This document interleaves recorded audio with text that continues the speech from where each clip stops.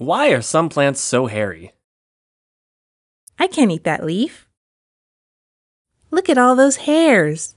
They're like little daggers. Maybe this plant is tastier? Oh no! Those hairs look like chicken feet. I'm not touching that leaf.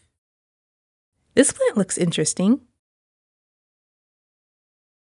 There are tasty-looking red spots on the leaves. Don't try it. That's a sundew. Those red-tipped hairs lure insects to the leaf.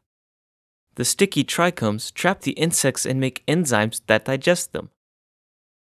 Well, this plant looks better. Time for lunch. Yuck! That tastes terrible. There's little balls of stuff buried in these leaves. I'm never going to get a bite to eat. Plant hairs repel insects. That is one reason plants are hairy. Plant hairs are not really hairs. They are called trichomes. Trichomes deter chewing insects, caterpillars, and fungal infections. Pointed trichomes create a physical barrier. Round-tipped trichomes carry insect repellent. They also help prevent damage from frost, drought, and UV light. Clear trichomes contain chemicals that absorb UV light and act as a sunscreen. These chemicals fluoresce when viewed with a special microscope. A beam of UV light excites chemicals in the leaf. This causes the chemicals to fluoresce blue. The purple passion plant has purple trichomes.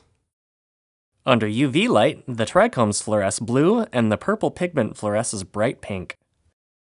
Plant trichomes are very useful for people too.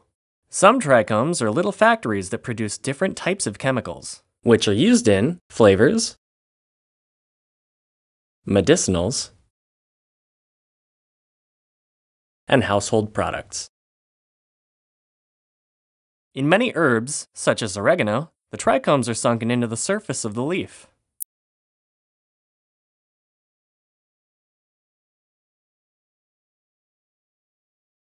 Catnip has pointed trichomes that make the leaves fuzzy. Under the fluorescence microscope, round, blue trichomes are embedded in the surface of the leaf.